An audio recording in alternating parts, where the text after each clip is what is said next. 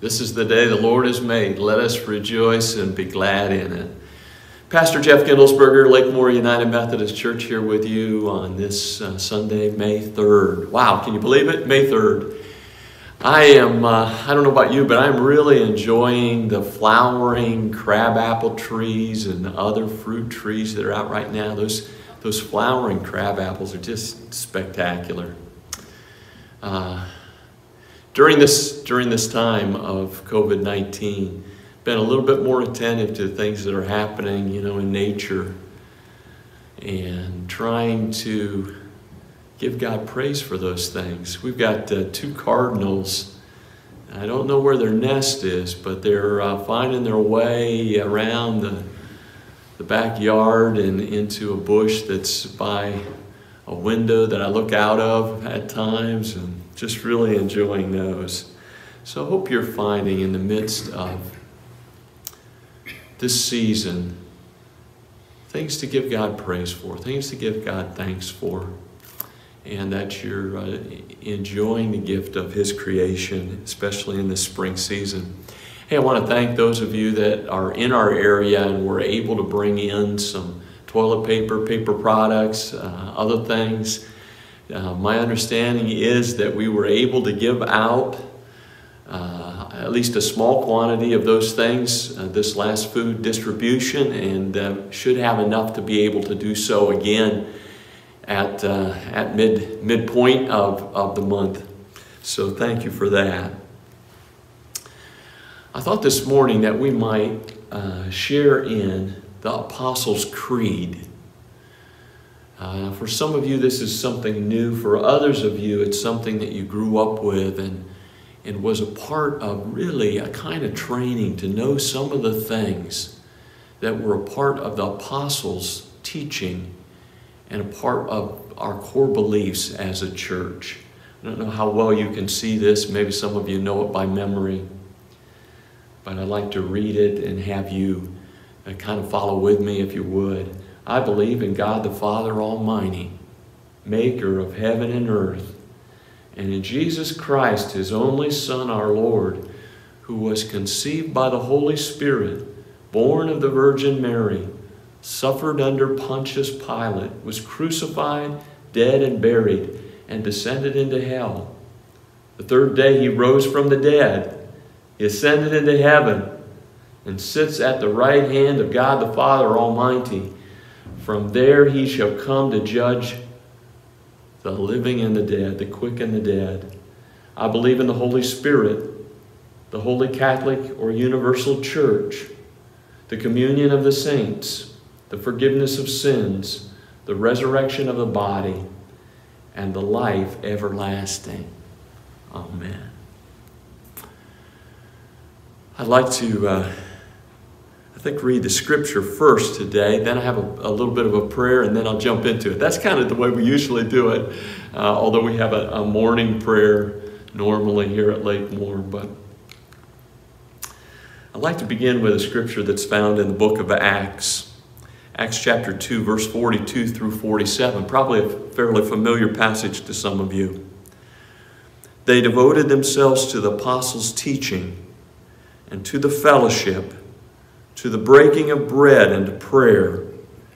Everyone was filled with awe, and many wonders and miraculous signs were done by the apostles. All the believers were together and had everything in common. Selling their possessions and goods, they gave to anyone as he had need. Every day they continued to meet together in the temple courts.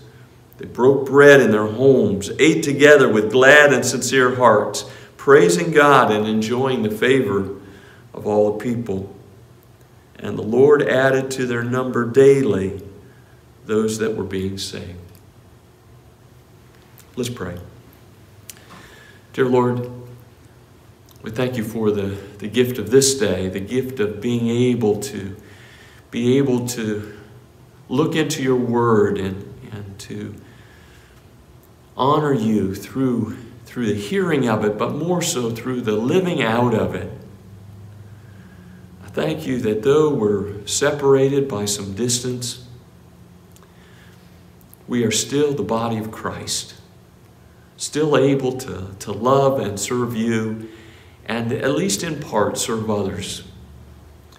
Pray, Lord, that you'll draw us to yourself, and out of the overflow of a relationship with you, we will love you, serve others.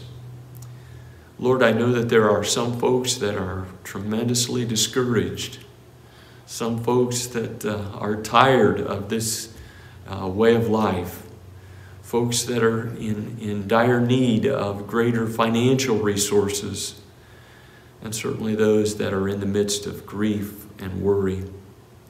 So we just come to you, Lord, with all our needs, but trusting in your strength and your help and your goodness, knowing that you work all things together for good if we love you and are called according to your purpose. Will you take now the words of my mouth, the intention of my heart, and may it be pleasing in your sight, for ask in Jesus' name. Amen. Hey, I want to get into the sermon. I just want to say one more thing, I guess. So many folks are beginning to wonder how much longer, and is there a chance that we're going to be back in worship inside the church again? And you may be following this from a different place, but maybe you're asking the same thing about your church.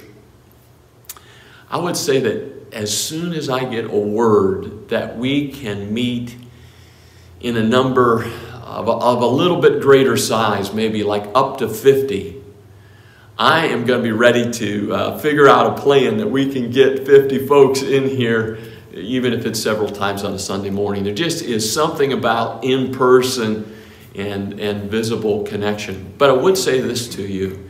If you haven't already been able to get a hold of some kind of a mask, cloth mask, even a painter's mask, some kind of a mask, I have a feeling when we are able to come back together, that will be something that we'll have to have in place, wearing a mask at least initially, and having some social distancing. So, folks, I'm eager to get back with you, but I'm glad to be able to come in this way. Well, thinking about this passage, it may seem odd to look at a passage about the church when we're not able to be the church in the way that we are usually able to do so. Nonetheless, I'm drawn to the passage. Feel that it might be a time like this that we can set the groundwork for a time when we will be able to do so in fullness. And certainly there are ways that we can practice the things that made the early church so vibrant in our day and even in this time. So I hope you'll go with me in this sermon. You won't check out just thinking, I don't know if this one is going to apply to me. This is probably one of the most familiar passages on the early church. Many of you will remember there were 120 in that upper room waiting when the Holy Spirit came upon those believers, the 11 disciples and others. 120. If you would read through the events that followed the coming of the Holy Spirit, the preaching of Peter, you'll find that 3,000 were saved in his preaching. And they're still in Jerusalem. So we got a church of roughly 3,120. Now, they may all not have been able to meet, obviously, in one place. But they were meeting together. There's two things in this passage that seem kind of contradictory, and yet they seem to exist nonetheless. The practices described are very ordinary. The things that they were doing seem in many senses to be very ordinary. And yet this time in the life of the church was anything but ordinary. Sounds like it shouldn't fit together. Ordinary and something so uniquely wonderful. I have to say that maybe our part as Christian believers is the ordinary. And God's part, that which is the out of the ordinary. God does that which brings awe and wonder, praiseworthy offerings to Him, multiplication, favor, and much more. Let's see if we can grasp our part in God's part. You know, ours is an age that values the cutting edge, looking so often for that which is unique, the thrill, the out of the ordinary, the awesome, the epic, the amazing, the incredible. Man, we want these kinds of things. If our church could have more of these kinds of things, we think maybe folks would be drawn. I'm always encouraged when somebody tells me, I put out a word about the service that's happening, and I told them it's going to be epic. And I thought, wow, I hope it is, but I hope you're not overselling. You know, it might seem pretty ordinary in many respects. Few people are drawn to the steady, the devoted, the consistent, the practical, but that's more often where we live.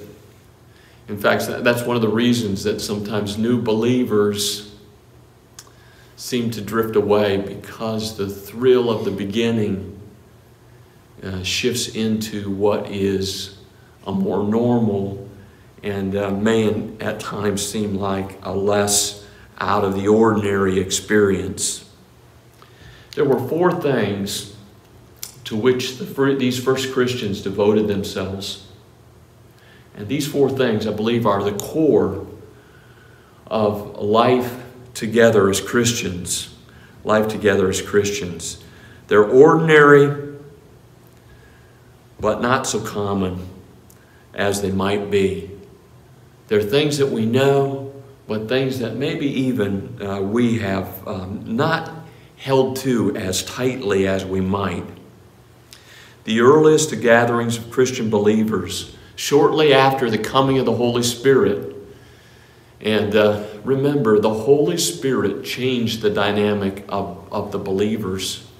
The Holy Spirit's presence changed the life of those early believers. So we're at that early stage after the coming of the Holy Spirit. And we hear that Christians devoted themselves to certain practices. They devoted themselves. I did a little concordance study of verses with the word devoted in them. Here's a few of my findings. First, a negative one. In 1 Kings, it says this: as Solomon grew old and his wives turned his heart to other gods, his heart was not fully devoted to the Lord his God as the heart of David his father had been. One time his heart was fully devoted to God, but it has drifted from that devotion. So we see this idea that devotion can lessen, can shift. But here the psalmist says, guard my life, for I am devoted to you. You're my God. Save your servant who trusts in you. So here's an expression of one who is devoted. And he says, because I'm devoted, Lord, help me. Help me.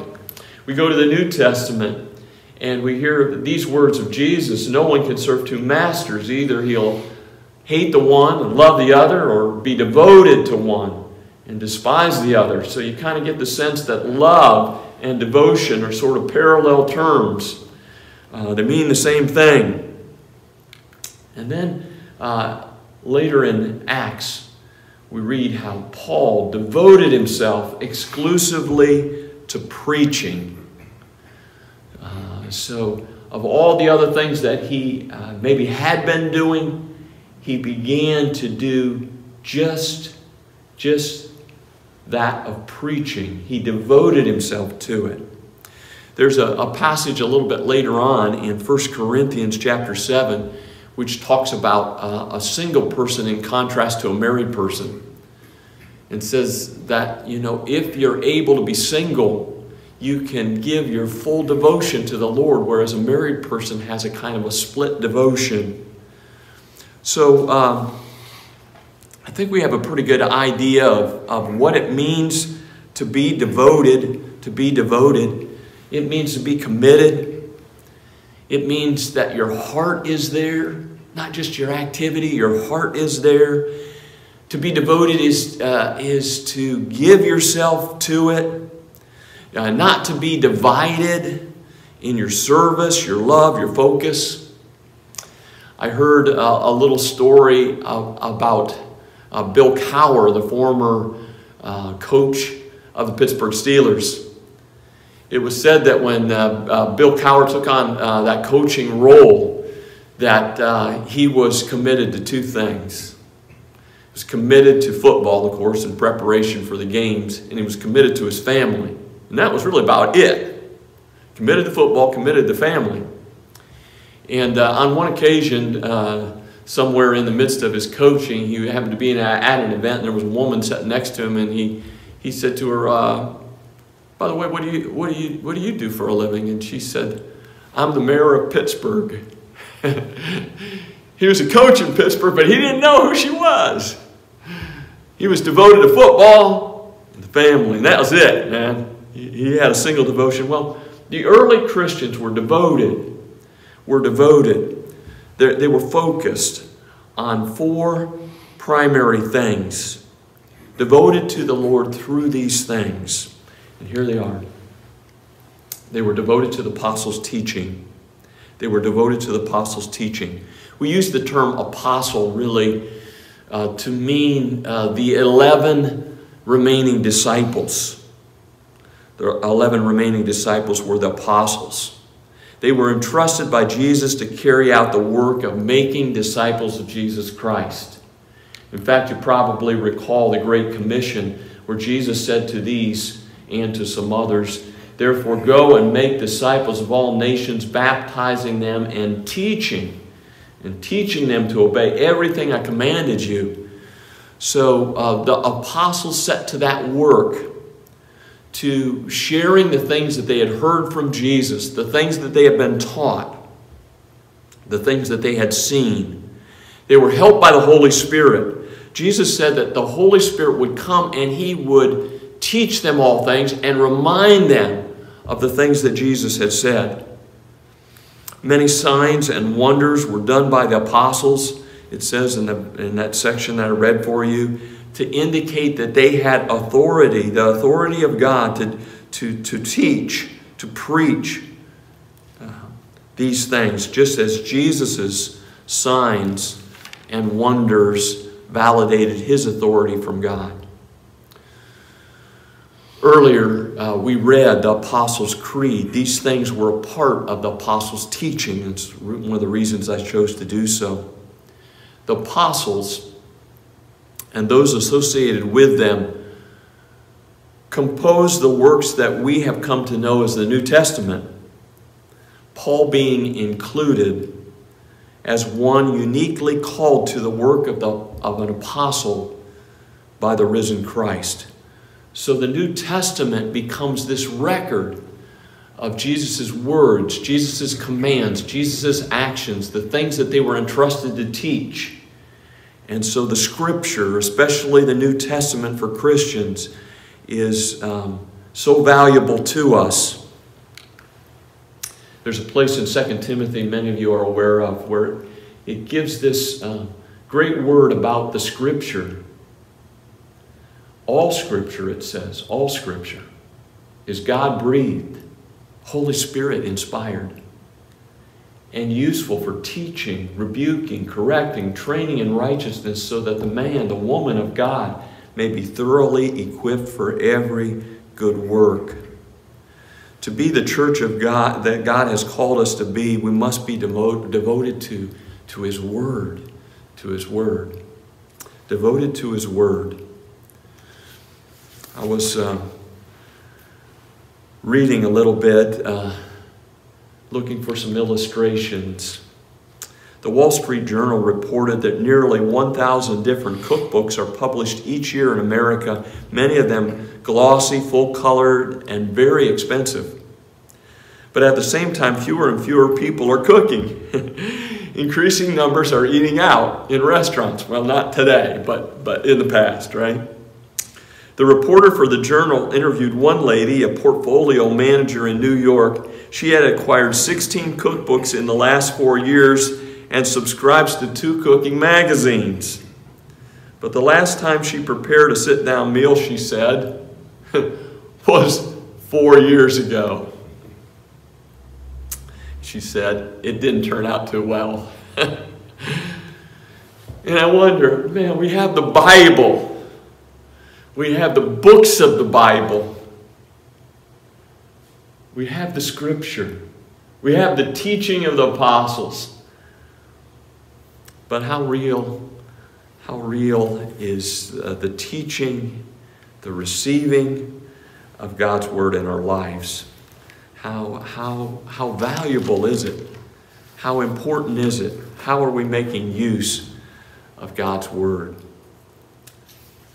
There's a pastor by the name of R.A. Torrey who was a passionate preacher of the Word and loved the Word, was energized by pouring himself into the Scripture.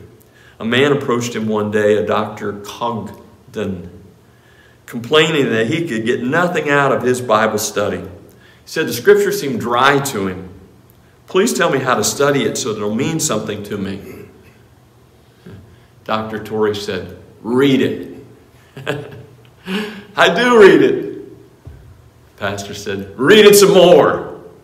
How?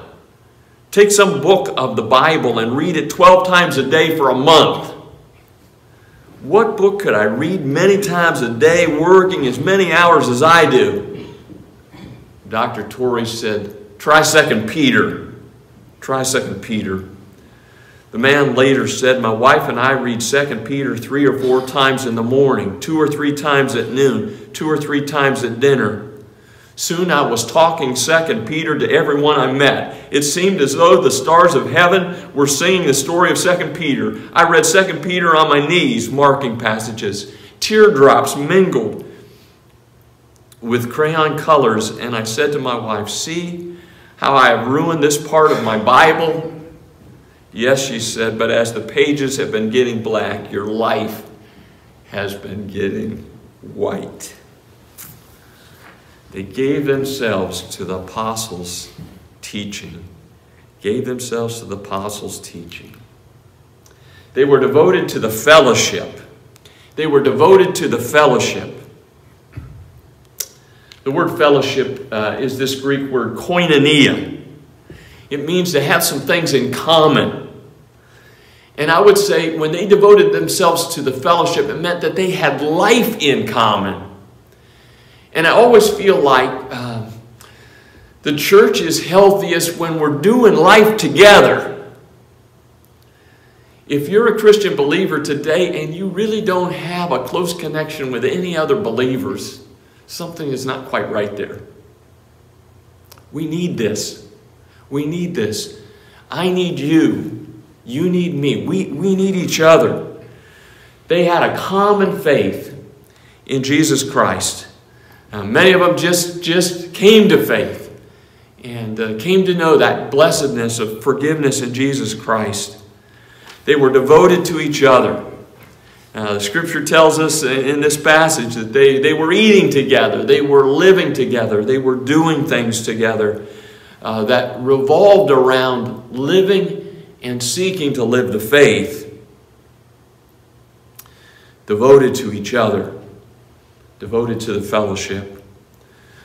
There's many passages in the Bible, and this is kind of an interesting study for you if you'd ever choose to do so, to look at all the passages in the Bible that have the word one another or each other in them. There's so many things, especially in the New Testament, that tells us about things that we're to do with each other or for each other. Love one another. Serve one another. Honor one another. Greet one another with a holy kiss. Now that's become a hug, I think. Be devoted to one another in brotherly love. Many more. Life together. Life together, where we talk about not just life, but we talk about how faith and life interact.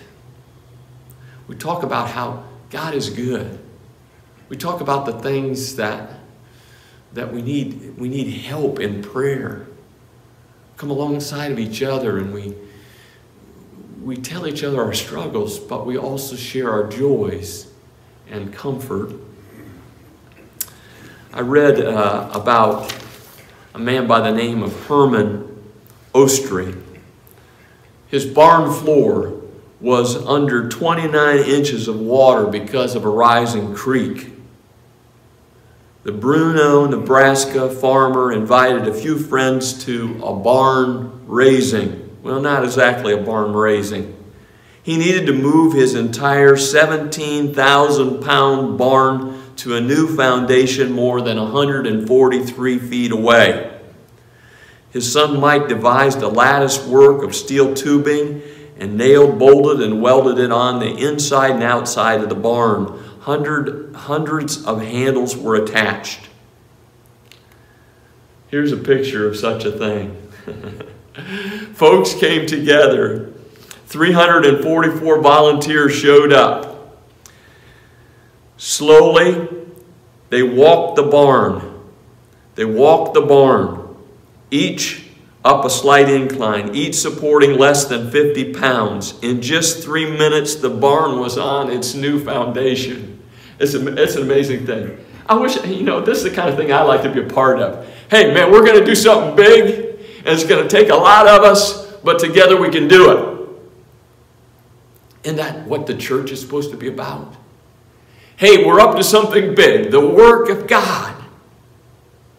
We can't do it alone. Can't lift the heavy lifting of the burdens that are in our area. But God, together, we can do what we cannot do alone if you'll help us. If you'll help us. They devoted themselves. In these days, we feel the tremendous void left by being without a Christian family in close and intimate ways that are so valuable to us. I long to give a tender touch to some of you who I know you live for those times when we can come together as the church and you can get a hug or just a handshake or some kind of human touch, because you don't have that. You live alone. I wish I could see your faces. I'm privileged to see Justin's when I do the recording, but I'm thankful for his, but I'm also grateful to be able to look into your faces and your eyes. I love to work side by side with you, to sing together, hear your voices in praise to our Lord. We're able to do some of these things today, and folks are getting creative about how to connect with people as believers, and that's good. At the same time, we long for that life together to be fuller, and I'm hopeful when that time comes that we'll be able to come back together with a new sense of, I need the church. I need other believers. I want to be with other believers. And I hope that we will devote ourselves to the fellowship, to sharing life together. Here, they shared life, not every moment of it, I'm sure. Not every moment, but in real ways where they can love, encourage, correct, benefit from each other, and keep on growing in the faith. Keep on growing in the faith. Third thing, they devoted themselves to the breaking of bread. They devoted themselves to the breaking of bread. Now, they could just be speaking of taking time to eat together, which they definitely did. And a little bit later it says they gathered in their homes breaking bread, so I'm sure that they did eat together. But I really think that what was more in mind was taking part in communion, what some call the Lord's Supper or the Eucharist. Somebody called me up the other day and said, when are we going to have communion again? I said, I don't know. How are we going to do it? But we're thinking about it. We're thinking about it, and it may be possible that we can have communion. Maybe those of you who are watching YouTube, I'll give you a little heads up. Hey, we're going to try to do communion. You're going to have to provide your own elements. But for those that are coming to our parking lot service, we're thinking about some other possibilities that can safely be able to do communion. You know, Jesus said, when you eat this bread and you take this cup, you will remember me until I come again. Remember my death. Remember my death for you. I heard a story of a father who died somewhat unexpectedly and early in life. When it came time to do the service and to have the burial, the mother, for whatever reason, felt like the children might be disturbed by that whole process, and so chose not to have the kids come and be a part of it. But later on, she began to think that maybe it was important that they would be able to go to the cemetery and to see the place where their father was buried. And she asked a minister for help, and he consented to go along to kind of help in that process.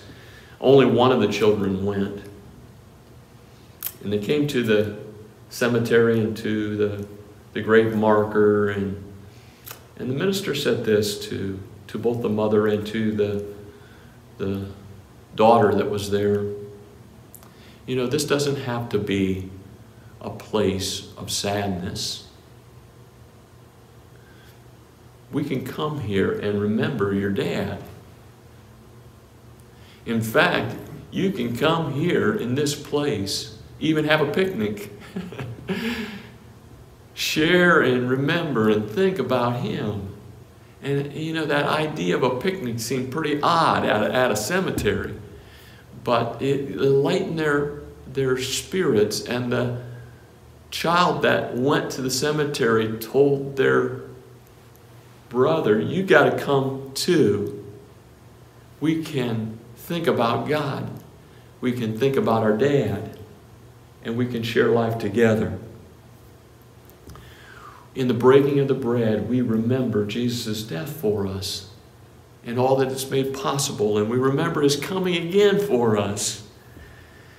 Those early believers didn't want to lose track of that. They wanted to let the sense of the forgiveness and all that God had made possible through Jesus, his life, death, and resurrection, to be the focus of their worship. And regularly they got together and they devoted themselves to the breaking of bread. I'm glad that Jesus gave us this. I'm glad that we can have it as a way of remembering. I forget sometimes important things.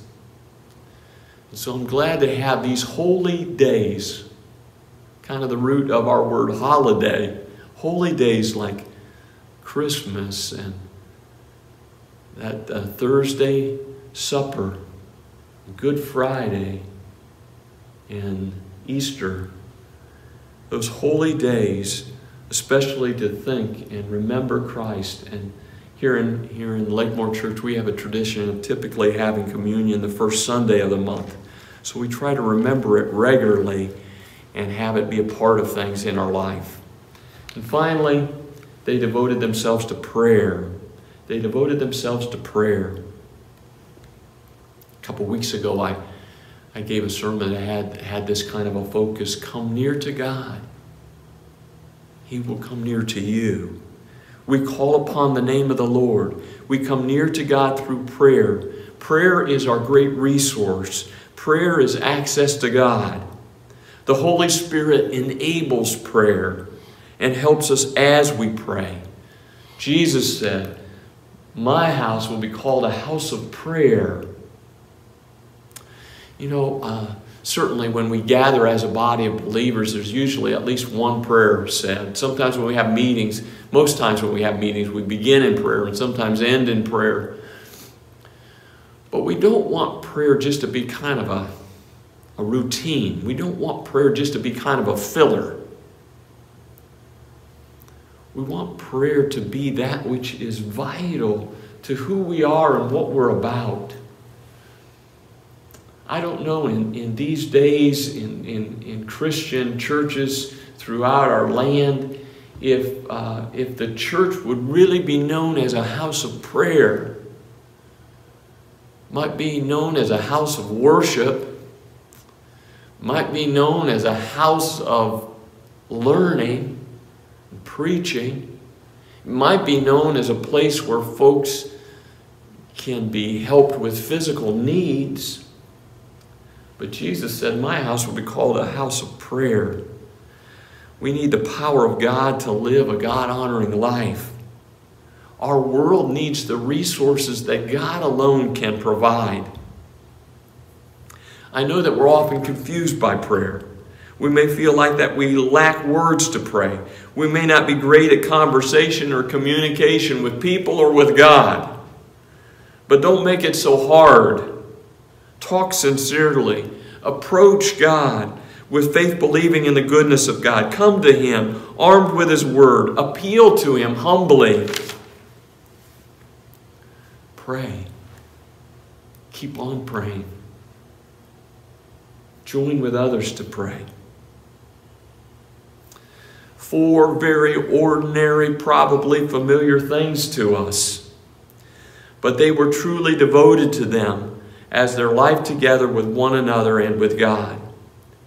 And because of these 4 things, God enabled some out of the ordinary things to occur. All about God's ability. Signs and wonders done by the apostles, but more so because God was empowering it. Believers being generous with possessions. Not giving up everything necessarily, but sharing as others had need. I mean, that kind of generous spirit is the mark of God at work. Who among us would give except that God motivates our hearts to love and respond? Believers being generous with possessions so that needs could be met. Glad hearts, worshipful hearts, joyful worship. People seem to say, let's get together. You got some space in your house, let's get some believers together. Hear the apostles' teaching. To break bread, communion, to pray, to be together. And the Scripture says something that I'm not sure is being said as much as it could be, although I'm happy whenever I hear it. People outside of the faith thought well of those within it. On the community grapevine, we might say, people were saying, I don't know about this thing of Jesus Christ, but those people sure are great people. Those people sure do love the Lord. Those people sure are kind. Those people sure are gracious. What a working of God when that's the case. And people were coming to faith. The Lord was adding to their number daily those that are being saved. Don't we long for that to happen in our day again and still? That God's adding to our number those that are being saved. The people are coming to know the Lord in a real and personal way. God enabling that to happen. The Lord adding to the number. You know, when we devote ourselves to the apostles' teaching, to life together, to remembering Jesus' death and keeping at the core of who we are, and to praying with all our heart for God to work in our midst and in these days, God will bring about the things that are so needed and so valuable. Let's pray. Dear Lord, thank you for this reminder from those early believers filled with the Holy Spirit of what they did and how it impacted the world, even to the point of impacting us. Lord, I pray that we can be that kind of a church for you. I know that there's perhaps many congregations represented by those that are hearing these words as well as Lakemore United Methodist Church. But wherever we are, may we join with other believers, really living this faith that is honoring to you. Thank you, Lord, for what you're up to. What you're up to in these days. May your name be praised. Amen. Hey, I would just say one other word. You may be aware of something that happens on the first Thursday of every May, and it is the National Day of Prayer. So whether you're home or you're still working, maybe you can especially remember your nation, our nation, its leaders in prayer. Maybe you could also pray for some of the other things that God's been laying upon your heart. COVID-19 certainly, but other things as well. This Thursday, I believe it's May 7th, National Day of Prayer. Okay. God's peace. Amen.